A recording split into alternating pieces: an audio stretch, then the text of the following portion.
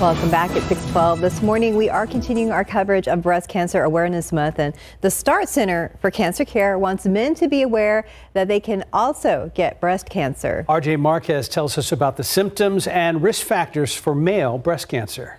Though it's not nearly as common as breast cancer in women, the Centers for Disease Control says about 2,100 men are diagnosed with breast cancer and about 500 die from it every year. But doctors say the mortality rate for men with breast cancer is high because the cancer is usually caught in a later stage. I don't know how much men like to go into their doctor and say, hey, I've got a lump on my breast, or whether they're even, looking at that.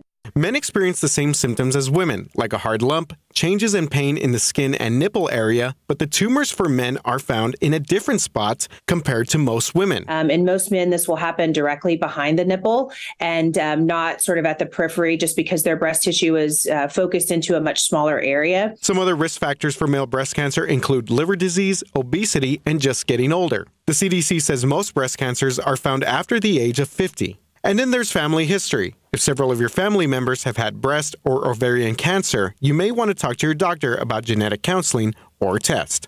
RJ Marquez, KSAT 12 News. Keep up to date with all of San Antonio's top news, weather, and so much more by clicking the like and subscribe buttons below. And once again, thanks for watching KSAT.